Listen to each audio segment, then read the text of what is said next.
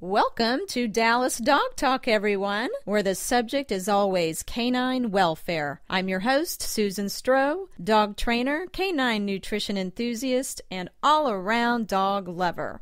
Dallas has a stray dog problem. Did you know that? Most people involved in animal welfare in some way or another within our city are keenly aware that there's a problem in South Dallas and West Dallas, but even in parts of the city where you don't expect to see stray dogs, you will still find a few. What do you do when you come across a stray dog? I see them all the time when I'm out with my dog. It's scary and it's sad. Today's guest found her beloved dog in her middle-class, well-known neighborhood of Swiss Avenue in Fitzhugh. She's going to tell us her stray dog story in just a moment. But first, a word from our sponsor. Today's podcast is brought to you by Raw by Canines First, a holistic food supply store for dogs featuring the very best in canine nutrition. When you buy your dog's food at Raw by Canines First, you'll be taking food home to your dog that will give them vitality, prolonged health, fewer vet visits, less dental issues, a healthier coat, and brighter eyes. Raw by Canines First carries grain-free options, from kibble all the way to raw, with options in between.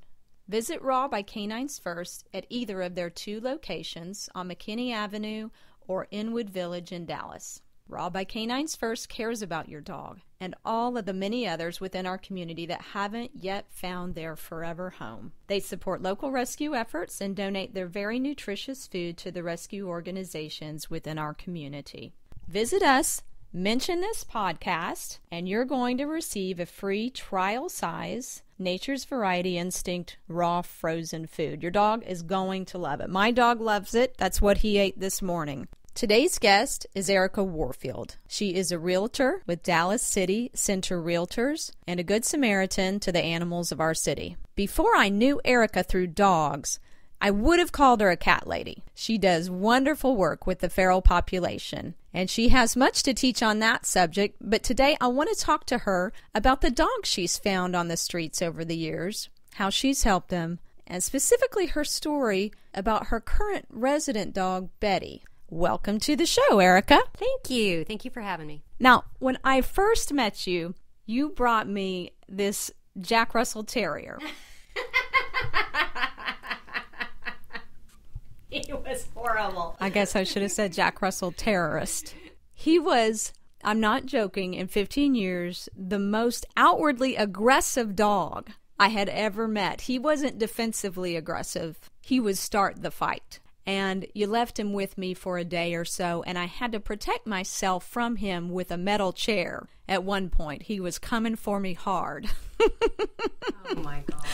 But God bless him. You saw him on the street. I think you said he was having a seizure, and you knew you had to help him. Yeah, that little dog. I was working with a feral cat community, and I was on my way to go feed them, and I saw this dog having an epileptic. Well, I didn't realize it at the time. It just freaked me out. It was very, very scary. But what I found out from the emergency room vets was that he was having a grand mal seizure, and I had never seen anything like that. And I think if he had not been so completely incapacitated, he would have gone after me too. For sure. But because he was in that kind of a state, I was able to kind of grab him and eventually get him into a carrier. But I had to carefully get him back to my place and then get him in the carrier. And he wasn't having it.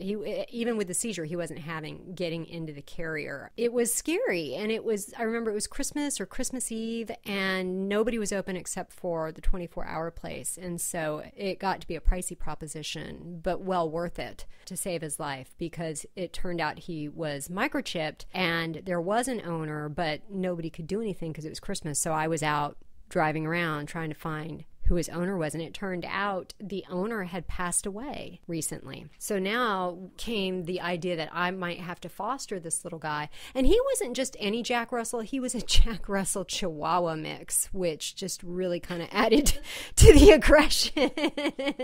And then I don't know what his owner had been thinking, but they had named him Cujo. And I thought, if you have an aggressive dog, don't name him Cujo, because if he had been found by anybody other than me, he probably would have been put down.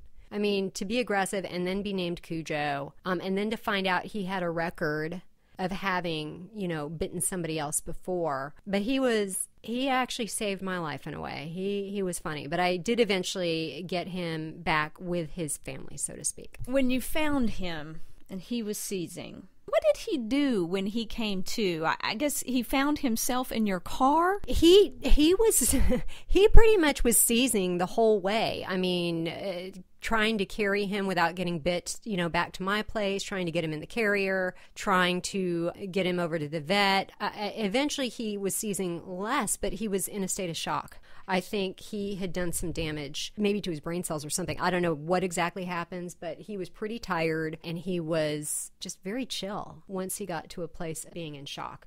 Once he got to the vet, I had to warn them, I don't know what this guy's going to be like. He did attempt to bite me, but he's seizing too much. I didn't get a chance to see him completely chilled out until he was sedated. That is really very sad for that little doggy. I can imagine he was on the streets for more than a few minutes as his owner had passed away and he wasn't being taken care of. Mm-hmm. You can only just imagine how he got out. Okay, so the doc checks him out. You take him home to your then husband. Yes. And all your cats. I mean, your few cats. And tell me, how did those next few days go? I know you came to see me during that time, and then at some point you found a friend of his owners that had passed away. What was your time like with him while he was in your care? Well, first thing I had to do was change his name. He was not going to be called Cujo. And my then husband at the time made fun of me because I had picked a Christian artist to name him after, a musician. And so he became Nate Sally, which he thought was kind of a girly name. But I was like, he needs something to kind of soften the edges. While we were going through that process, I had to take him for a checkup to my vet. And at that time, that was Katy Trail Animal Hospital. And he ended up biting me. And so immediately he had to go into quarantine. And then we took him over to Hillside. And they had him in quarantine for, I don't know, whatever it is, a week, 10 days. It was horrible. I had to go visit him every single day, twice a day, to make sure he was okay.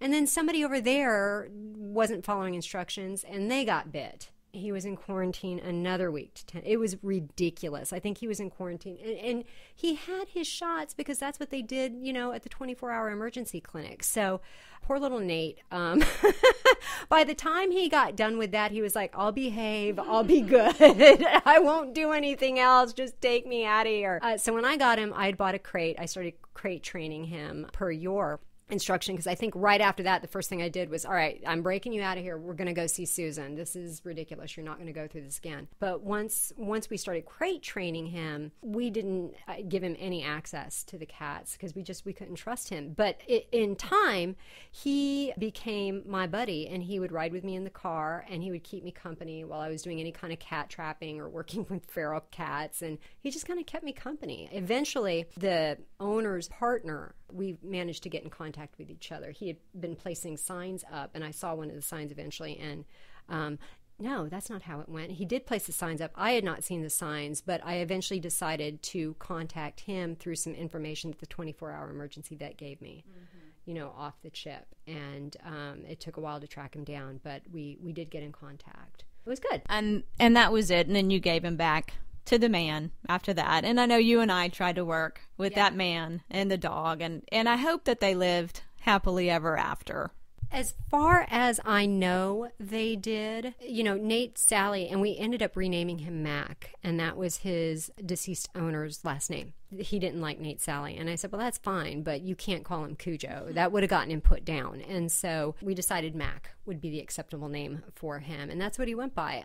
He was still a little on the nutsy side. He was still aggressive, and I told, his Terry at the time, his new owner, this is what you're going to have to do. And I think Terry came in, I think I introduced Terry to you. I don't know if Terry ever kept it up, but from last I heard, everything was still good. Good. Yes, I remember at our first meeting, he was a little defensive, but he did return, and we did some work, and I explained to him Mac's issues would be ongoing and how to just better manage him so that nobody gets hurt, and that little dog isn't euthanized for anything that really isn't his fault. It's I really believe it's the owner's responsibility when a dog is aggressive.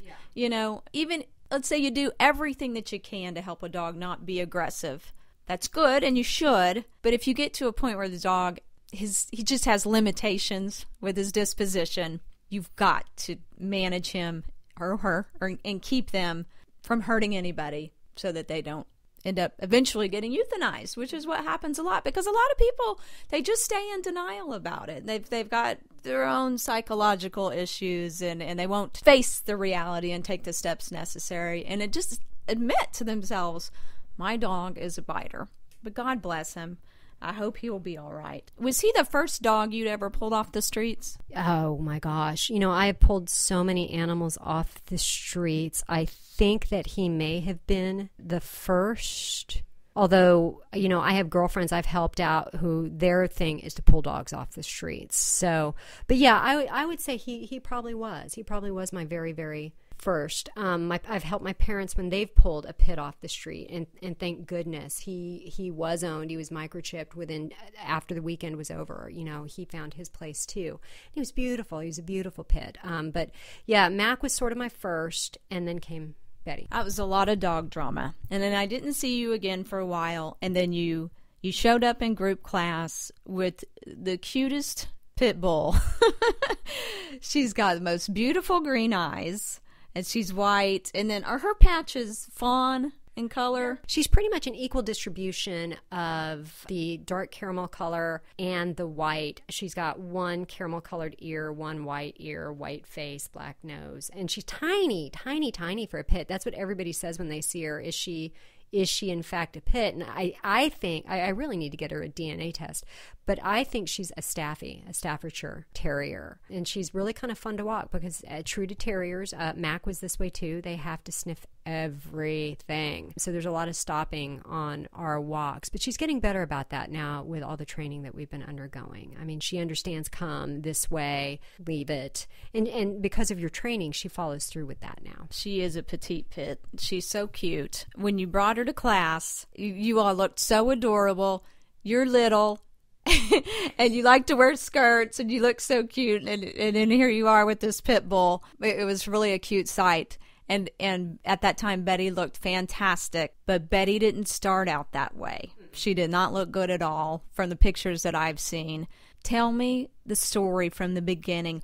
I want to know when you first started to see her on the street. Before you rescued her, you saw her and knew her in a way. And what did you see happening to her? I think the first time I saw Betty, I didn't realize it was Betty. It wasn't until a month later I realized, oh my gosh, that was that dog. So the first time of my conscious recollection was she'd clearly been abandoned. And she had made a little nest out of some landscaping along the side of someone's driveway near where I lived, Swiss and Fitzhugh. And she wasn't moving. And my then husband at the time said, there's this pit. She tried to, scare me and the pugs away. And he had tried, it was very a half-hearted attempt from what I understand. I think she was just scared. But he had tried to pepper spray her, and it malfunctioned, and he pepper sprayed himself. Which, that was my first clue. Okay, I'm supposed to help this dog. And then he said, but she just kind of half ran at us. And it was almost like she was just saying, don't come near my space. She wasn't aggressive the way Mac was. Mac was scary. I mean, for all 22 pounds of him, he was scary. And here was Betty at 48. And she was just scared. So he fed her. He took some canned food out there and managed to get close enough to feed her. And then that was my second clue. Okay, she is not dangerous. I had to go do something, and he had come back and said, if she's still there later in the day, I need you to go back and get her. I'm like, you mean the dog you just tried to pepper spray? You want me to go put the leash her? Okay. And so I did my thing, and 6 hours later I was back, and sure enough, she was still there. So I always carried a leash in the car with me. I went out there. It took me 15 minutes. I finally got the leash around her, and she tried that half-hearted growl, but it was obvious. She was just like, I want help. I really want help. I want to trust you. And I said, well, I'm just going to outweight you then. And I got the leash on her, and she followed me over to my SUV, and I had on a hand-knit alpaca sweater. I had hand-knit myself, and she had never gone up steps. She had never jumped into a car, and so she couldn't get up in the SUV. And what I discovered was apparently whoever dumped her had weaned her that day from her puppies because she was fully engorged. She was leaking milk everywhere. She was filthy. She stunk. Fleas, you name it. I mean, not something you want to touch, much less wrap yourself around wearing your hand-knit alpaca sweater. And I had to pick her up, and she leaked all over me. She leaked all over the comforter in my back seat, and she was so hungry she started drinking her own breast milk. And then we took her over to the vet, and that was Vickery Place Animal Hospital, who was my vet at that time. And we got her checked out, and she ended up having a uterine infection from the birth. I mean, literally, and they said, too, you know, you can't see it. This is a beautiful pit. But her teats were hanging. They were filthy. I can't go into, I can't say enough how malnourished she looked, how mistreated she looked. There was a haunted look in her eyes, just like she had been through a lot. Somebody had used that dog for their purposes and dumped her like she was trash. It's so sad. Driving along, we've got a list of 10 things to do and 20 places to be, and we see stray dogs, and our heart just breaks for these animals. We have to take so much into consideration whether or not we're going to help them, like our own safety. But in Betty's case, she had sort of camped out, and you kind of got to know her by watching her and watching her reactions, and you had some interaction with her before you decided yourself that you were going to help her. Well, God bless her. So what was her recovery like? How long did it take? And not just her physical recovery, which I'm sure was a bit challenging and exhausting for her, but also her emotional recovery, because you were so brave to bring her into your home having no clue what this dog had been through. So what were those recovery days like? Betty always, and that's why I think it was a front when she went after, you know, my then husband and the pugs, because once she came in and I still had the crate from when I had Mac, and so immediately she went in the crate, and we thought, okay, we don't know how she's going to be with cats, if she's going to chase after them like they're squirrels, so, you know, let's just be really cautious. We don't know how she's going to be with the pugs, you know, because we had remembered Mac and how careful we had to be. Betty came in and was immediately grateful. She was immediately sweet. She was immediately trying to make friends with the pugs. She knew her place. She knew she was at the bottom of the totem pole, and she allowed that. I guess she'd be what somebody would call a beta dog. She was just like, I'm just happy to be here. In terms of her recovery, we couldn't do anything about the infection until we could take her in to have the hysterectomy and, you know, get her spayed. And that sort of cured it itself. But most of the time she got pampered. She was so filthy, and we found out she was afraid of water, so we couldn't bathe her. So she was getting sponge baths. And literally, she would lay on the couch or in my ex-husband's arms, and we'd flip her on her back just to be able to clean in between her teats. Because, I mean, literally, it was just a swamp down in there. She was pampered. I think she thought it was spa day each and every day of our household.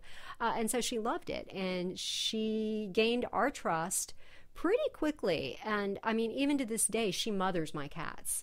She mothered them back then. She mothers them now. One of them can sleep on her, like literally on top of her. When she's in a cone and she doesn't feel good, Betty will rest her cone on a cat and go to sleep. So they're very, very, very close. And if one's getting feisty, she will make sure that stops. You are not going to pick a fight. She'll corner him and put a little paw on his head and say, knock it off. There shall be no alpha stuff going on. So she's the best. She of all saved my life. She literally saved my life. She's so cute. I've said it 100 times how cute she is.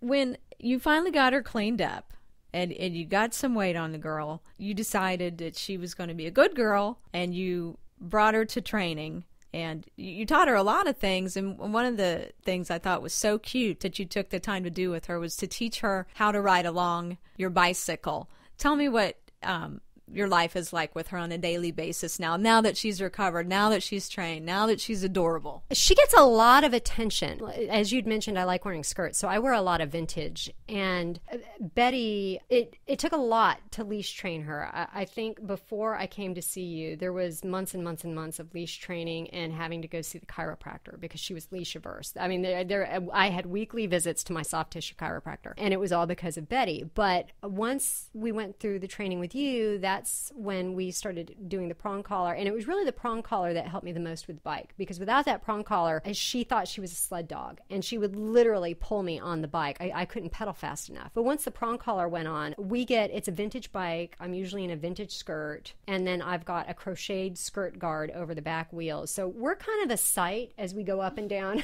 Swiss Avenue. It's a candy apple red vintage bike. It's a step through, and it's funny. People literally, when we stop to potty her, and she'll let me know I need to potty right now and I know to slow down, people will always stop us. So she is quite the spectacle, and I think that people can't help but fall in love with Betty. I mean, they just see her and they just all gravitate towards her. She's in studio today, and she acted like she remembered me. Yeah. She was so precious. I was so happy to see her again, and she did seem happy to see me. Thank you so much for pulling Betty off the street and any other dog that you see, and all the work that you do with the cats as well. Tell me about Betty and your rescue efforts with the cats. How has Betty's rescue and your rescue efforts with the cats affected your business? You know, it's funny because I didn't think it would. I mean, something like this affects you on a personal level, and it literally changes you forever. And so what I decided to do with my business, and people can see it, I've got videos on my website. I designed and built my own website at LiveInDallasTX.com, especially if you go into the What's in It for You link. But what I've got there, and what I'm going to say now, is for anybody, I make donations to rescue groups now based on my business model. I will not move forward with anything unless I do a donation in someone's name. So for example, for the video on my website, if somebody just agrees to interview me, if they're wanting to list their house or they're needing a buyer's agent, I will make a $100 donation in their name, not my name, in their name, to the Dallas Cat Lady or to Safer, which is one of her organizations, which is Stray and Feral Cat Rescue. And they get a thank you letter for their records for tax purposes, saying that their donation is acknowledged, and we thank you so much for it. So that's one of the areas that I will make financial donations. And they don't even have to use me. They may decide to go with some other realtor. I don't know why you would do that, because nobody else is trying to help Dallas Animal Services out, because that is an underfunded and overutilized organization that needs help. And so through Safer and through the Dallas Cat Lady, now I've not done anything through dog rescue yet, but I would not be opposed to doing something through Paws in the City. I just have these relationships already built. And I know for sure they're going to make a record of it, and they're going to get a thank you note saying, we did get your donation, versus I don't have those relationships yet with other organizations. So that's just one of the ways I support them financially. After the sale of their home or the purchase of their home, on my end, I then go and make other donations for myself as part of an offering. In addition to whatever I do in my church, I will also make an offering to the rescue organizations. So it's very much a part of my business model, and I don't think it ever would have been had I not gotten involved with, cat rescue. And more specifically, it was sort of Betty's rescue that finally made me say, this needs to be a part of your business model, and you get the word out this way. That's perfect. I am so glad that you do that. Thank you again for coming to visit us today. And I want to remind everybody to go to Raw by Canines First on McKinney Avenue or Inwood Village. You mention this podcast and get your free trial size Nature's Variety Instinct raw frozen food. I want to tell everybody that Paws in the City is going to be at Lakewood Whole Foods on Saturday, June 20th. Please go see the dogs they have to show you and show them your support. Thank you so much for listening to Dallas Dog Talk today. Once again, this is Susan Strough signing off. I look forward to chatting with you again on our next podcast.